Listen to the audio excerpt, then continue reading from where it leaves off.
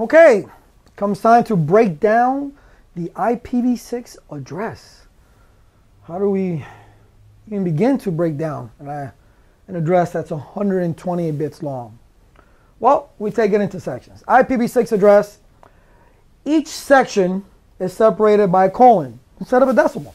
Where in IPv4 you had 4 octets, each octet represented 8 bits, right? And they're separated by a decimal. With IPv6 you have sections. Each section is separated by a colon. And each section is 16 bits. And why is it 16 bits?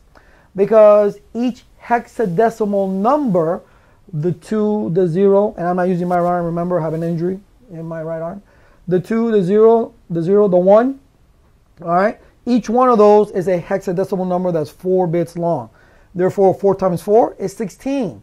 So if you have right here, and I'm sorry to give my back to you, right here, is that right? Yeah, up to right there, these first 4 sections is considered the network portion of the address, right? That's 64 bits long. Because again, 16, 16, and 16, and 16. That's 64 bits. So there's your 64-bit portion of the address. And this section over here, it's also the same 64 bits, but it is called the interface ID, or you can think of it as the host portion of the address, but it's called the interface ID. With IPv6, really the interface ID, we don't need to worry too much about, because remember I spoke before, they have over 15 quintillion or 18 quintillion something or other addresses. So it's really a lot of addresses that you don't need to be worried about, especially when we have features that can automatically assign that for us. But since you can use all those numbers, you can really put whatever you want. You know, you can try and make it make sense, but you can put whatever you want. So it's broken down into 2 parts. Now, this right here is kind of hard even for myself to get used to saying, because I'm always saying CIDR, or subnet. It's not a CIDR, it's not a subnet mask. It is called the network prefix. It is specifically used in routing purposes only.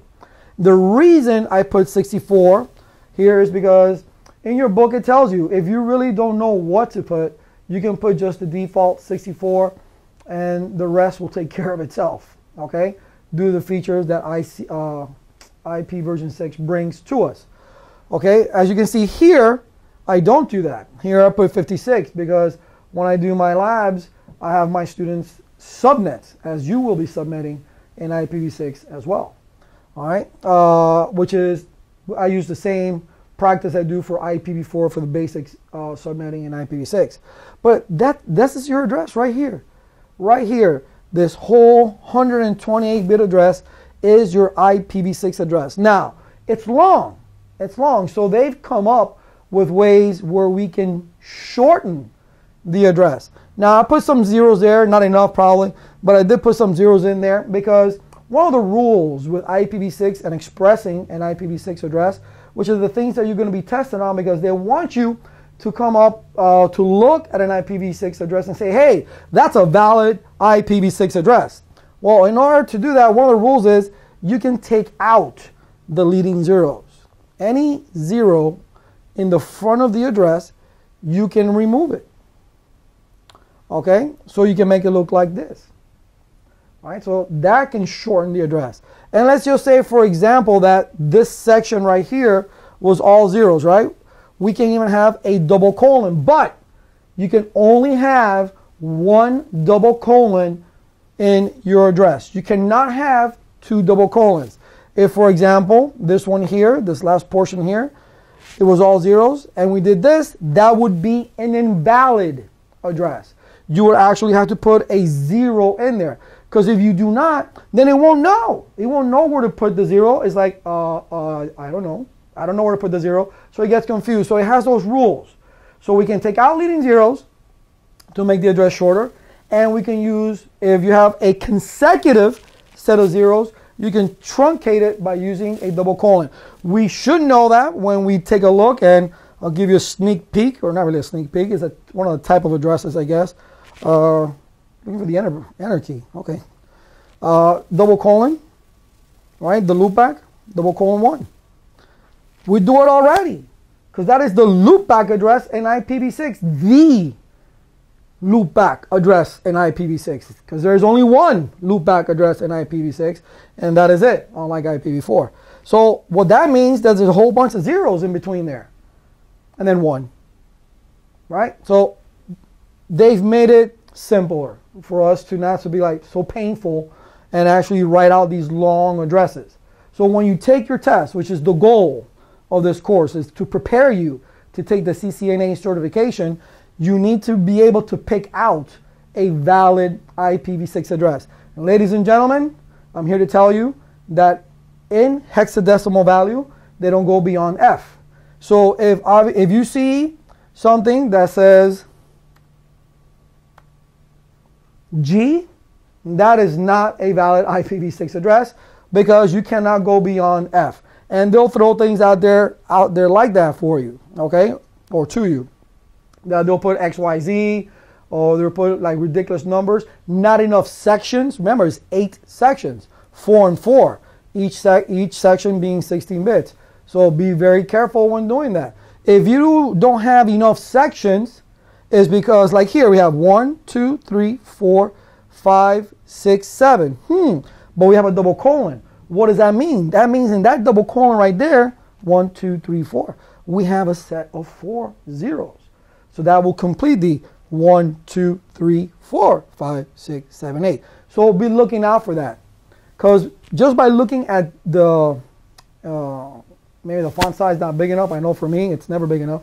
But when I look at it, you look at the address, you kind of skip over maybe the double colon, or you just, oh my God, I only see 5 sections because the colons are too small. Be very careful when you're picking that out. All right, so look for things that don't go over F.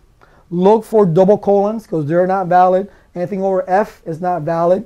You only can take out the leading zeros, And remember, this right here is called the network prefix. It is used for routing only. What do I mean by that? Let's go ahead and remove the interface ID portion of the address.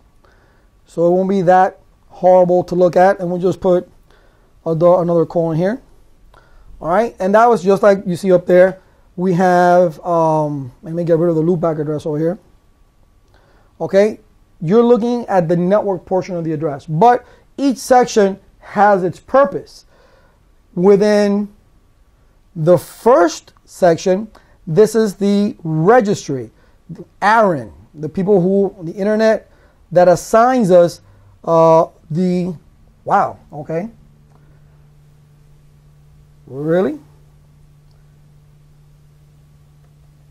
This portion of the address, doesn't want to do the finger, is the American Registry. This tells us, hey, this is a globally unique address. And that's what that is. It's a globally unique address.